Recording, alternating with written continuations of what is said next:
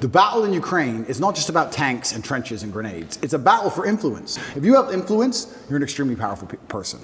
I would argue that those Romanian grandmas who gave me my food will remember me for the rest of their lives. And you don't lie, and you're on time, and you work hard, and you're good to everyone who's good to you. I think you'll have a massive influence. Look at my scenario. If I was being a piece of shit for years with all these chicks, I'd be in jail. It's amazing how what goes around comes around. It's truly amazing.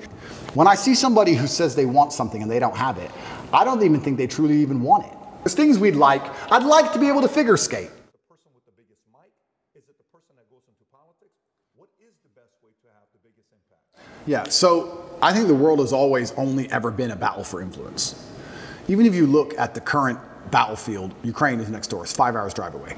The battle in Ukraine is not just about tanks and trenches and grenades. It's a battle for influence. Who influences the people within this territory? Who is in charge of the thinking, the language, the mindset of people within this geographical area? Every single battle, every single pitched battle, every single argument, every single debate has always been a battle for influence. If you have influence, you're an extremely powerful person. All of us here are some of the most powerful people in the world. How many millions of people listen to us? We have massive influence. And I think you can have influence at the ground level. You don't have to be a famous podcaster or famously well-known to have influence. I would argue that those Romanian grandmas who gave me my food will remember me for the rest of their lives. I would like to believe I gave a positive influence and a positive impact on their lives for the rest of their life. I believe if you go through life and you're genuinely a good person, you try your best to be good to people, and you're honest, and you shake hands, and you don't lie, and you're on time, and you work hard, and you're good to everyone who's good to you, I think you'll have a massive influence. And I also believe, I truly believe that God is extremely giving. There's the saying, goes around, comes around. Completely true. But I would say it comes from God. God is keeping an eye on you, and he's paying attention to you, and he knows the kind of person you are and the kind of things you do. And I don't believe if you're actually genuinely a good person all of the time, that you're not going to get some goodwill back to you. Look at my scenario. If I was being a piece of shit for years with all these chicks, I'd be in jail. I'd be in jail. I could have never seen this coming. But the fact that I was nice, paid their taxi home, bought them food, looked after them. Are you okay? I know we broke up. I'm sorry. I know it hurts. I just did it. I was nice about all of it. Here I am. I'm fine. So I could have never seen this Matrix attack coming.